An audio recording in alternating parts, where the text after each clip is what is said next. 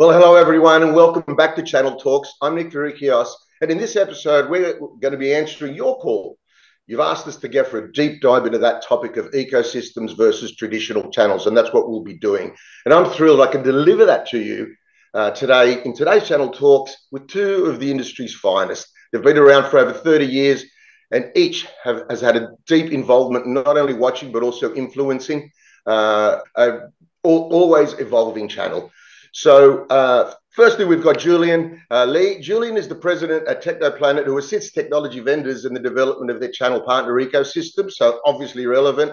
Julian's also the publisher of the famous eChannel News, with an 80,000 strong, I think, Julian subscriber community these days.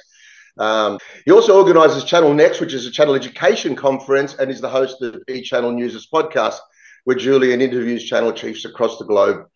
And sees what's on top of mind for them. And of course, we've got Scott Frew, who's the founder and CEO of iasset.com, which is the world's first and most comprehensive ecosystem CPQ. So therefore, there's a major relevance there. iasset.com, of course, it assures annual recurring revenues by using a lot of intelligence into data. It's data-driven, reorganizing, and automates renewals, expansion, extension, and other sales initiatives that are around installed base selling.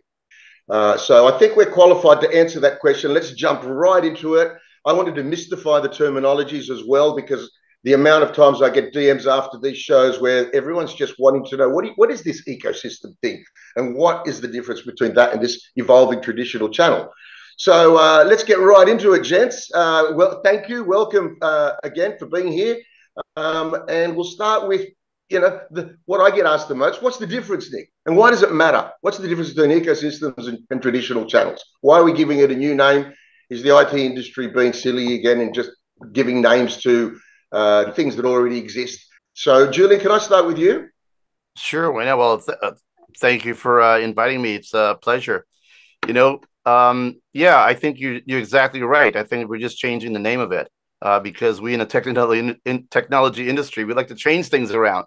But in reality, it's something that's always been there, right? I think it's coming into focus.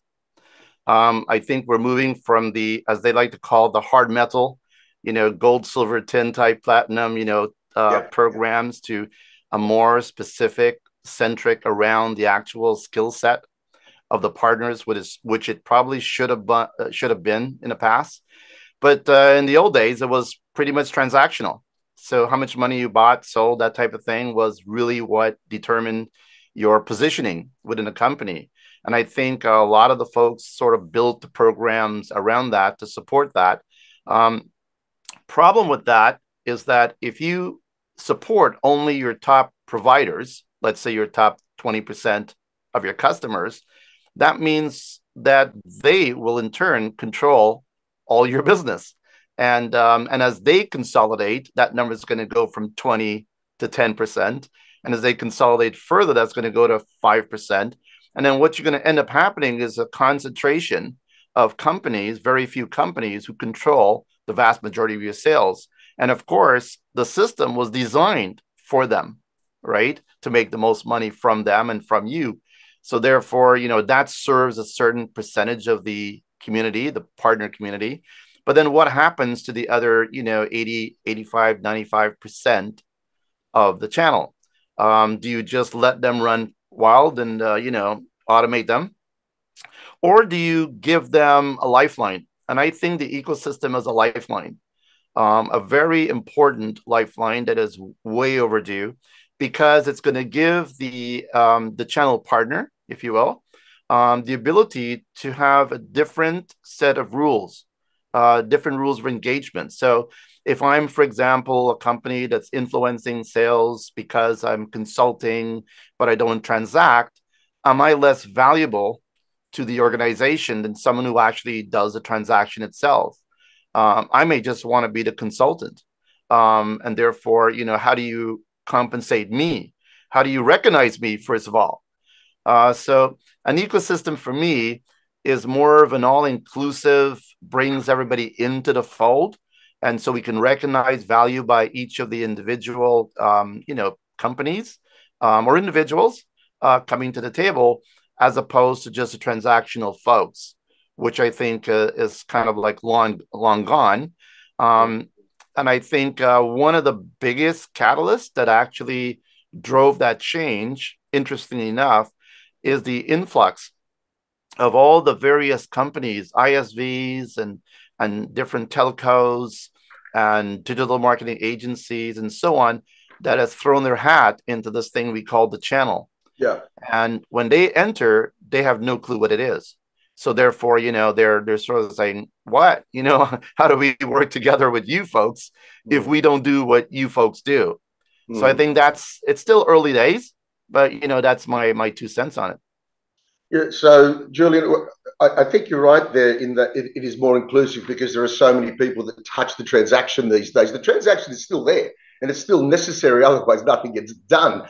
And Scott, you see it from a transaction lens and an automation lens. We also talk about, Julian also talked about what we call what happens when it's points and not margin, and how do you build that into the transaction to compensate everyone. What's your take on the difference in how transactions evolve, given you're heavily involved in transactions for over 30 years? Well, look, I think, Nick, to your earlier point about democracy, right? Creation of an ecosystem is all parties rely on each other, rather than historically it's been the vendor at the top and everyone pyramided underneath, and that's historically where we've been. Now, that's not to say most of the channel is still in that mode. It doesn't matter what they call it because they're all changing their name to ecosystem, but it's still, a bunch of distributors and a whole bunch of SPs or VARs underneath. An ecosystem, as I said, I think Microsoft has taken a step in the right direction, but you're still challenged with how do you tie in the transactional piece of the influencer that potentially worked on the site. Off the top of my head, I think our friend Jay McBain says there's 7 different parties involved in the process of making that purchase. How do you actually join them all in a relationship that means that they get remunerated in whatever way or shape or form they need to be remunerated in, to make sure that they're doing the right job across that democracy, rather than sort of I wouldn't even say beneficial dictatorships of vendors, sometimes just dictatorships, let's call it that. Yeah.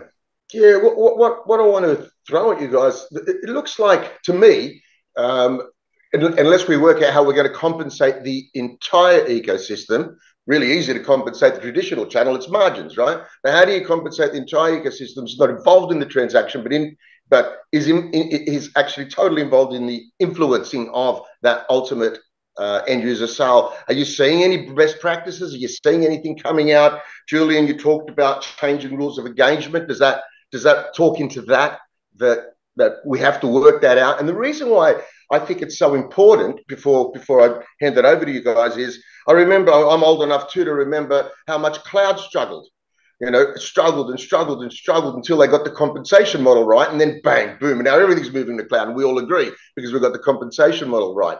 Unless we get the compensation model right for ecosystems, the economics won't work, and maybe it will be another one of those just words that everyone uses. Scott, I'm going to get you to respond, but through the lens of you have launched a SaaS company. It's a 15-year-old startup, and it's going really well. You do see everything flooding through a channel, but you know that there's also multiple spheres of influence. How has iasset managed, as a SaaS company, managed to compensate the non-transacting side of your ecosystem? So we went for a very simple route. We went for our influencer program, and that was to reach into, there are, the big 4, there are all of these management consultants out there that are people that are trying to solve problems for all sorts of channel-based organizations. And it was to reach in and recognize them in a way that we know they're not going to actually physically close the deal because they don't have the professional services resources or the devs to do all of the bits and pieces around the edge. So we have that program, which there's 12 or 15 partners now signed up, and all they do is the management consulting piece, if you like, or the consulting piece at a transactional level, and then they bring us in, and when they bring us in, they get recognized for that. So if a deal closes, they get remunerated for that, and that has worked really, really successfully because it's almost all care but no responsibility. We have to carry the can at the end of the day, but it does open us up, and then these consultants are doing best practice. So install-based selling and product life cycles in the IT channel, we're pretty much it. I mean, there's plenty of CPQs, there's plenty of renewals platforms, but when it comes to that entire install base tracking piece and then mining it for sales, we're it. So we need these consultative guys at the front of us who are explaining to the customer what the opportunity is and then how to deploy it and how to connect it to all their existing or legacy systems. Okay, yeah, that's right. Can I ask you a question? Your platform, right? Correct me if I'm wrong, but you plugged in a whole bunch of other SaaS companies into your platform, and you allow them. It's like a marketplace, right? And allows them to manage transaction, provisioning, and renewals and all that stuff. Is that right? It's a little bit different to that, Julian. So we're not an orchestration type platform. So very quickly, if you think every single player in the IT or technology channels has 4 things they need to achieve. We call it LIPS: land, invest, protect, surrender. So land is automate the front end net new quoting as quickly as possible, add all of the fries and the cokes to the burger so that whoever's using it doesn't miss the extras. Once you've transacted that, we send that to the ERP system. ERP system tells us it's been invoiced. Once that invoices happen, we start product life cycles. Now, if you're a vendor, it's all about expand. How do I keep selling more? You know, if you're Palo Alto Networks, how do I sell more Palo Alto, Cisco, whatever it is? If you're a distributor or a reseller, you might also want to sell other products. So if you've sold NetApp, you might want to sell Juniper, whatever it is. And then you go into protect phase. Protect is, everyone talks about renewals, but renewals is the last thing you want to do, because in a lot of situations, you know, if it's a 3-year contract or it's consumption, there's other actions to take than just a straight renewal. So we always say you only renew if everything else has failed. So you can still automate all of the $200 AV licenses like we do for some of the manufacturers, but really you want to make decisions before you get to that state. And then the last part, which no one handles in the industry, is surrender. So what do you do in an EOS or end of life, end of support type environment? Everyone leaves it on the table. So there are companies out there running end of life type products. So within that connection to other SaaS platforms, we connect to ERP, we connect to support desks, we connect to license management systems, because everyone's got these little lily pads of data around the pond. We connect all the pads together, not only internally in the company that's using us, but to their partners downstream or upstream, if that makes sense. You see, that's brilliant. You see, that's exactly Thanks, Julian. That's exactly what the channel needs, right? Yeah. They need to glue these pieces together, because everybody is running around their silos doing whatever they're doing, and nobody's talking to each other, right? But the reality is the people that's going to end up winning the day are the ones who are able to glue these pieces together. Absolutely. And quite honestly, it's foundational in ecosystems and marketplaces, because if you don't have this mindset in pulling all the players on the same in the same room, if you will, so they can play nice together in the sandbox, as I say, right? Then what have you? You're just simply disconnected again. And I think the mission is where you're headed. It's the ability to widen your glue, if you will, the connectivity points, and bring people together so they can transact with minimal friction as possible. And so kudos to you. Great stuff. The product is on its way, much more developed than I remember. Oh, well, it's been a long time since we last spoke. Yeah. Well, good for you. Excellent. Bravo. If you look at those IT channel guys, the big thing about this automation play is you've got people firing tens of thousands of people. The inflation's going up, the economy's going bad. This is actually the time when you'll see us grow even faster, because you need to automate all those processes you've just got rid of all of those people to do, and connect all of your partners together and rich data. I mean, as Nick said the other night, data is the new oil, which everyone's been talking about. I actually say data is crude oil. You need to actually refine it to make it valuable. You see, you're on point, because it's really easy to say it's the oil, but digging oil. If you and I dug oil out of the ground, how do we put them into our car? That's right. Somebody's got to refine that thing. Don't you hate it when someone quotes you completely wrong? You're almost right, Scott. What I said was, if data is the new oil, everyone's doing a shit job about it because they're not mining it. They're not doing anything with it. But most importantly, it's because it was collected for a different purpose. And when you're starting to talk about how ecosystems will help organizations manage annual recurring revenue. It's about installed base management, installed base selling. So you need platforms to rearrange that data and make it useful in the new world of the ecosystems, rather than just waiting for someone.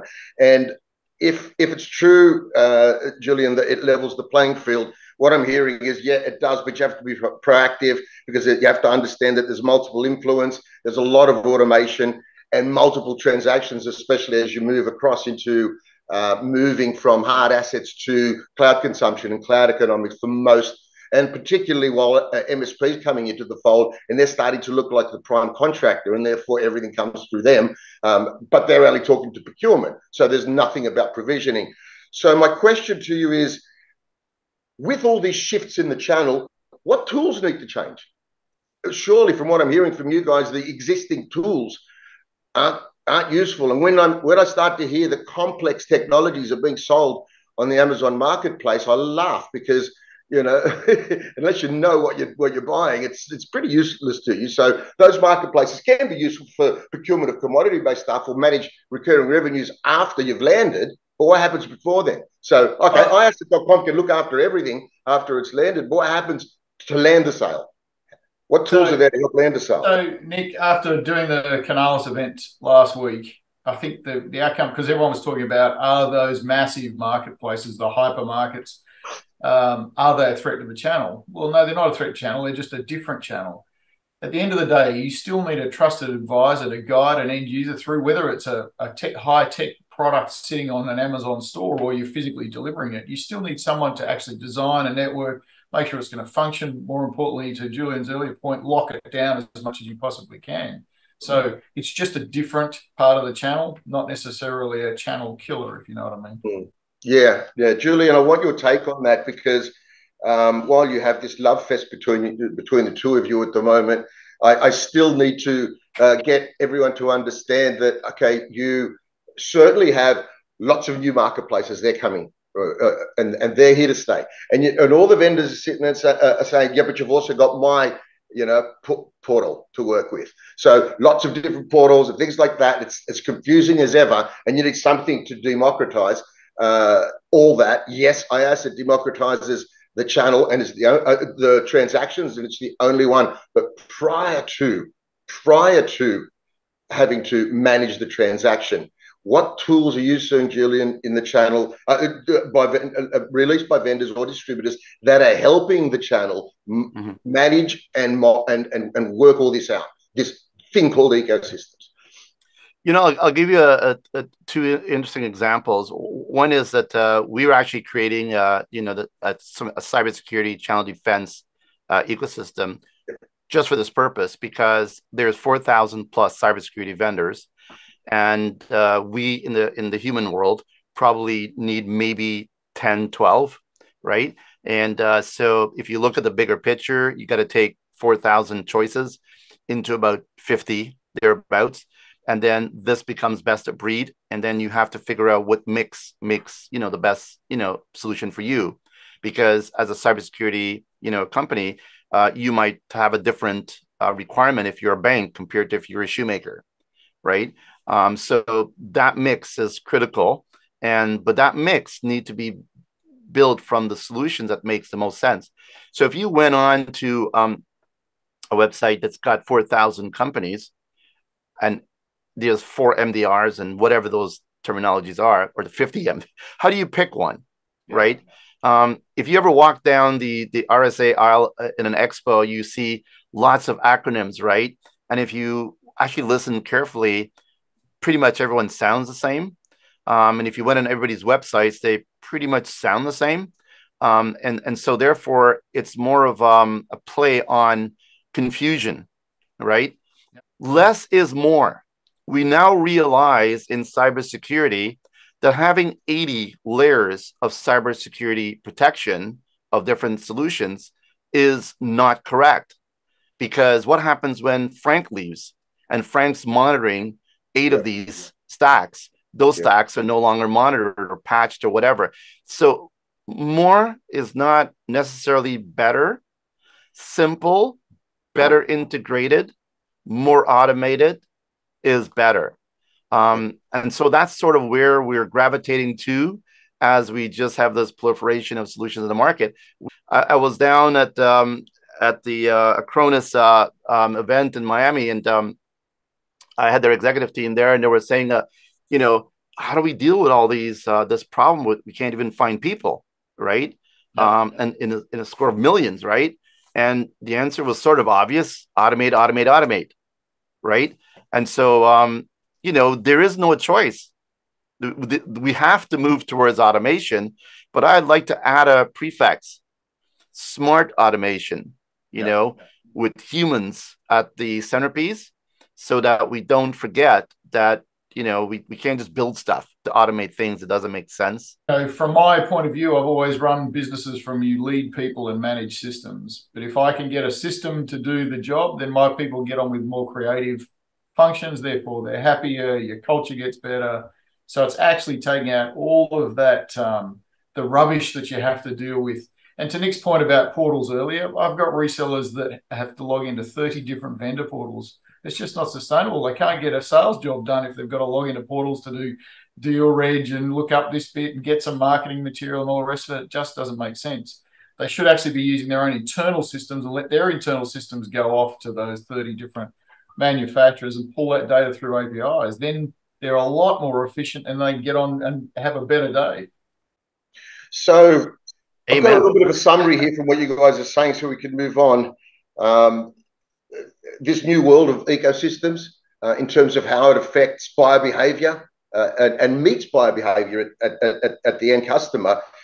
You have to leverage influencer communities because otherwise people won't see the technology, won't hear the technology, won't understand it. You have to leverage the automation tools because otherwise it's too costly to transact and manage. And also it won't meet the annual recurring revenue requirement. And also revenue growth will come from that installed base, but less is more because you can't confuse the transaction as we move forward into that almighty new method of influencing a sale. Is that a fair summary? I think so. I mean, I'll also caution the community, and there's a lot of folks out there that talks a lot about the channel and the ecosystem and, you know, all the data around that. So if you want to dig into those weeds, there's some really good content that you can get out there. But I would also say that just waking up one day and saying that you have an ecosystem, right? Is not, you know, that's not the that's just rebranding. That's the marketing talking, right? You know, I was, you know, equivalent to, I'm a good driver, but if you were to put me in a Formula One car to race amongst real Formula One drivers, even though I have give me the best car, give them all the worst cars, I will lose, right? So if I don't understand everything about that ecosystem, right, and what it means and why it means what it means and how it all comes together, even though I'm a really good channel person, right, I may not be able to take this out on the road. And I think that's why a lot of companies are looking outside of the channel world, if you will, to bring that consultative aspect to it, because it's about how do you put a business strategy together where the sum of the parts, you know, the synergy of all that stuff, you know, explodes, right? There's tons of examples of this from, you know, people like Intel and stuff, and how they are playing in their ecosystems and so on. But you know, I'm a student of it, and I digest all this information from everyone, and you could sort of tell now the ones that's just, you know, putting the lipstick on it, and the ones who are actually, you know, redoing it, you know, rewiring it, so to speak. So there is a difference.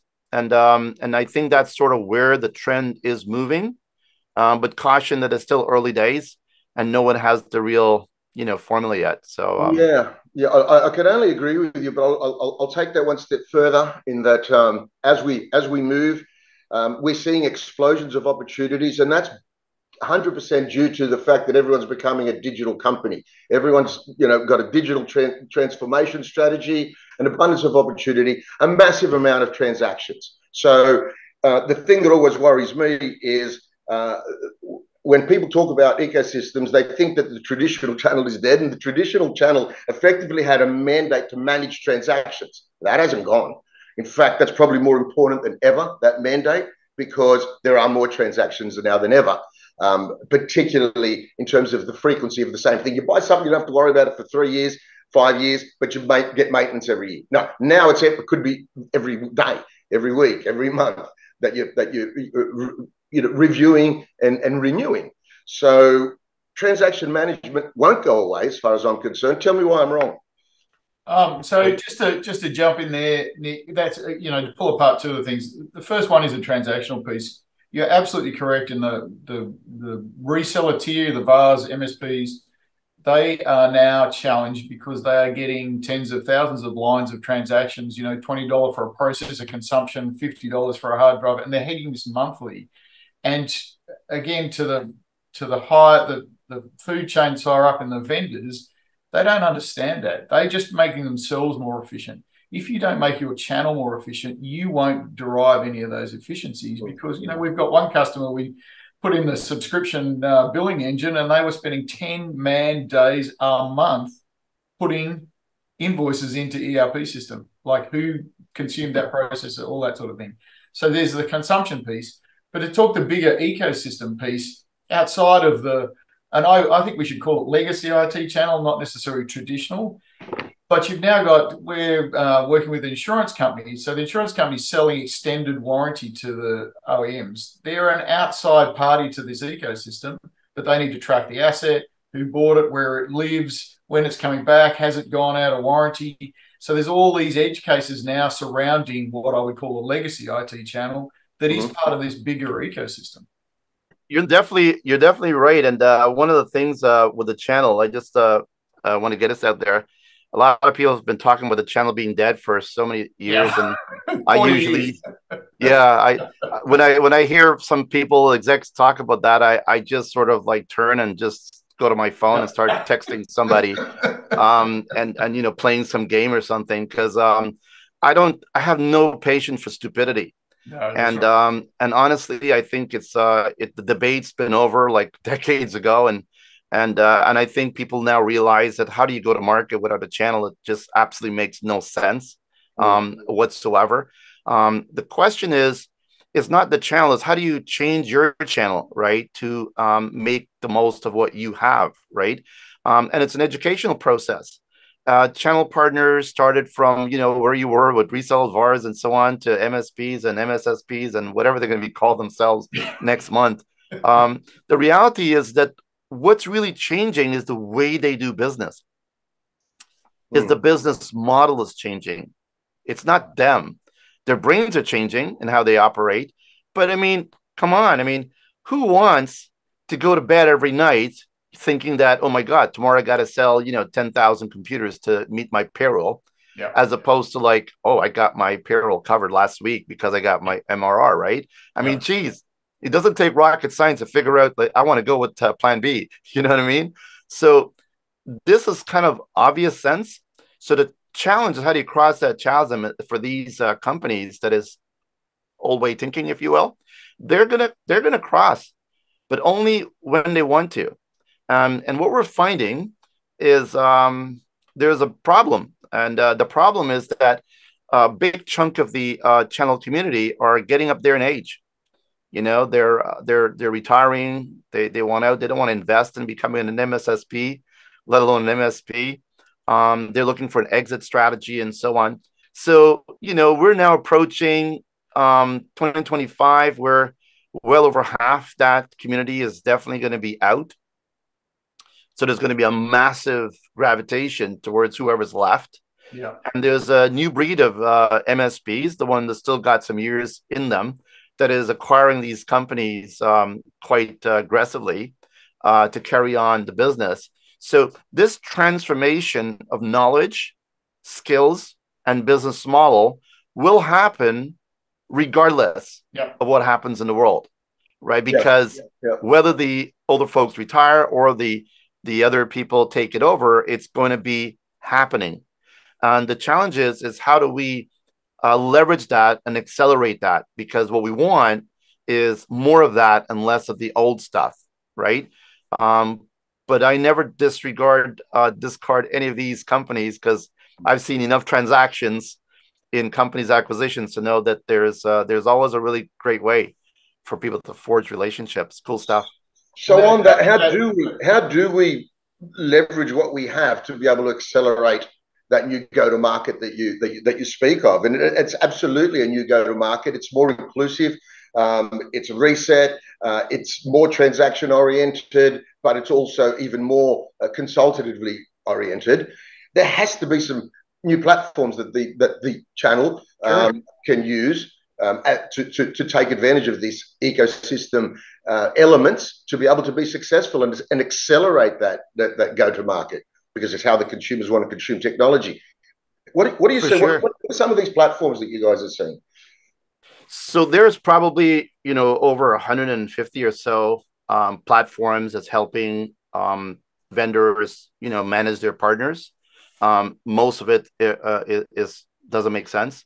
And not because it's not a cool platform and it does certain things. It just doesn't enough. It does not do enough. Yeah. And as Scott pointed out, we know, channel partners just has to visit like 30, 40, 50 portals, right? You got to hire people to do that, right? Do a deal reg for one vendor with 18 pieces of information. The next one wants 30, the next one wants 5, whatever. And if you ask every single channel chief on the planet, we're making our channel program more simple because our partners want it to be more simple. Well, you know what? For the last decades, I think they've all been saying to make it simpler. Yeah. So where's the newness in there, right? And why did you make it more complex when they were always telling you to make it simple? Yeah. And the answer comes right back to the technology platforms that they're pushing into their systems. Not because everybody is using a platform, it is the cool platform to go with, right? You have to really look at the platforms to figure out what is it really doing at the partner level. And I also want to tell people to watch out for the speed bump. And that is, a lot of channel executives will say, but we canvassed, we surveyed our partners. Yeah. And they said we're in the right direction. And I says, can I please look at the survey? And who answered? And sure enough, it's their top 20, 10%, right, of partners. Well, look, if I was answering, what would I say? Keep the way it is. We like it. Keep the way it is. So forget what the other guys say. Forget it. Keep the way it is, right? So you are preaching to the converted, and the reality is it's just silly games. Yeah. And these companies, the average channel person, I think, is in a job for about 3 to 5 years. And by the time you're talking with them, they're looking for the next gig and so on. So got to be careful here, because the channel people, the actual channel players, are the ones who are left to pick up the pieces. Yeah. Right. So we need to do that. So if there was an ecosystems that's going to solve this problem, they need to be looking first at the partners and working your way back up. Yeah. Right. Because who cares what the product is? I don't. I think most partners will tell you, I don't care what brand I put in there, right? But what they care about is the friction. Yeah. How much energy and effort it's taking me to, do these things, and what do I get in return, and so on. Look, I think a lot of companies, a lot of people have told me, and I don't know if it's true or not, but I'll take the word at it. Julian, we're supposed to get a $900,000 check from vendor A because of all the rebates and all the cool incentives that we're supposed to do. And one day I'm sitting in my office, knocking the door, and then, Johnny or Frankie from the company shows up and says, hey, I want to sell up our score. All right. And then they'll go through very rough numbers and say, well, you think it's about 900,000, but we're seeing it's around 750. Yeah. Like, I got a check right here, right now for 750. Are you ready to go? Right. And so they sent a negotiator down, right? Yep. To negotiate something they're supposed to get. Yeah. Now, had that process has been automated completely with no room for human interjection, right, I would have my $950,000 that I'm owed without having to listen to Frankie or Johnny telling me about why, it should be 750. Yeah. And why would a vendor want to hire someone to do that anyways? Right. So you start to think in terms of like makes, sometimes it doesn't make sense. So automate the things where humans don't need to be. Right. So if I'm supposed to get $10, I want my $10. Yeah. I don't want to beg for it. Yeah. Right. If I'm supposed to get this budget for MDF, I want to get it. That's it. And I want to be able to automate those things that's causing me so much friction that they give up. If you ask a simple question to channel partners, why don't you go after more MDF funds from, the companies you work with? Man, you know what they make us do to get that stuff? Yeah. And then you ask the top partners, we make a ton of money. We get millions from the vendors from MDF because it's just sign over and away you go. So this is the disparities in the whole game, right? And this is what I think the ecosystem is going to start to make more transparent, right? So that everybody can feel, wait a minute. So if I only have 8 people, which is, the average MSP is under 10, right? And I want to do something, and I would like to get some support from my partner, my vendors. I want to just do it without all this friction, right? And maybe it will not work, but if 100 of them have a better frictionless experience, maybe 80 will work. So the net gain will be, incredible. So I think that is the ecosystem automation is about making removing the friction between everyone, but also allowing the channel partner itself to be able to find everything they need to do business. And that was the principle we baked out for the cyber defense, ecosystem. Underneath that is a platform, but also market research, market automation, and by the way, not all on the same platform, integrated platforms by third-party companies. Yeah. That's how you want to help them, win the day, which, I think wins for everybody. So it's slightly differently, Julian. If you can deliver the information that the partner needs on a silver platter so they don't have to log into anything, they don't have to do anything. Here's the deal, here's the information you need to go close it, whether it's a expand, extend, renew, whatever. All you have to do is put margin on it and walk out the door. That's a lot better than, well, log in, you're going to have to claim this, you're going to have to do this, and my favorite thing about deal reg in the IT industry is the partners that go and register the deal and then go and sell their competitor's product because they've locked out one of the competitors. Yeah. By the way, Scott, just a bit, what you're describing is the holy grail. Come on. Right? That's exactly what we do, Julie. But it exists. That's the thing. That's the ultimate. I tell you what, guys, and you mentioned, Julian, that ecosystem automation is what people are looking for. They get the ecosystem once they understand that there is a transaction element as well as a consultation element, because automate whatever you can and design as much as you can, but make sure that it's repetitive and recurring, so you don't have to keep doing it again. Now, well and good, there are some platforms that hit that holy grail, not many yet, and again it's because they only do bits. And you mentioned, Julian, good but not good enough. SaaS takes several years to build, not fly by night, but there is a lot of fly by night for some reason, wondering why there's confusion. I'm going to use that to close off and ask you guys, give a little bit of humor around this. We started off with this idea, and I still keep getting smashed with it, that this ecosystem thing is a dying fad. What do you say to these naysayers? And I get this 99% of the time from vendors. What do you say to them from the point of view of risk? And Scott, can I start with you? Yeah, sure. Okay, sure. Well, first of all, Nick, let me just pull apart something you just said. Most of the things that you are attributing not very good platforms are actually tools. A tool does a single job. That's where the issue is, because they're not integrated into the larger internal or external ecosystem. A proper platform needs to connect to everything. That's the only way you're going to get the data set. So that's, I see lots of tools out there, but there's not many platforms. From a risk point of view, if you look at some of the manufacturers and even some of the distributors that have expended all sorts of money on various internal portals and all the tools, and one's based on SAP and another one's based on Oracle, etc. They have spent literally hundreds of millions of dollars, and the code looks like it came from the 80s. The UI is, very simple, and the big guys might be able to get through it because they employ people to do it.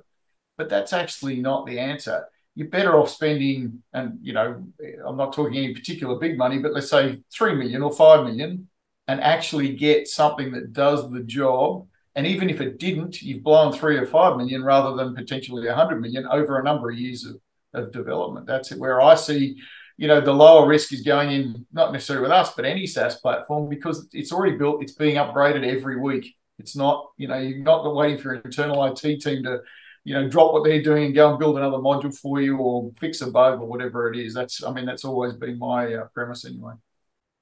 Thanks, Scotty. And Julian, same question. We'll close off with you.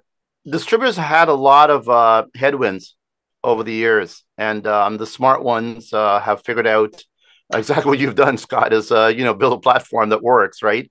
I was just down at in Orlando with Ingram Micro's one event, and you could check all the interviews on each end of the news. But they just launched something called Xvantage, right, which is their platform, right? So they want to make it frictionless for their customers and so on to do business, meaning their partners and so on. And no doubt that these platforms are necessary, right? That's where everybody needs to be, right? The one thing that is of biggest value, I believe, of these companies is they've amassed this amount of data over the years of doing business. And if they could figure out a way to leverage that data and serve it up to the rightful owners, I want to also add that to the rightful owners. So they can then make sense of that and use that to close deals, open up opportunities, find where the crossovers are, the next things. Well, you win. It's just that simple. And so I think the reality is that how do these platforms end up baking in enough of this intelligence into it, leveraging data to help these companies make sense of it? And I think that's the companies that I think you want to watch for, who's going to be successful in this ecosystem game. Because at the end of the day, if the ecosystem is not going to accelerate sales and growth and profitability for the community that's in there, then what is the point? That's right. Right? If it only serves the vendor, right? And this is why vendor-centric ecosystems has a problem. Yep. Because it just means it serves that one vendor. So independent, multi-vendor ecosystems is the future. And I'll end with this. Where will all this end game be? Where is the end game be? I wrote an article about this, a couple of years ago, I believe, about niche marketplaces. A niche marketplace is when a company, AMSP, a channel partner, is able to find a platform that they could slap their logo on it, have the solutions and products that they want to sell in it, and have their own marketplace to their own customer base. Yep. And all that stuff being fully integrated to the back end of the world. So things are, put into their bins and provisioned and all that stuff automatically.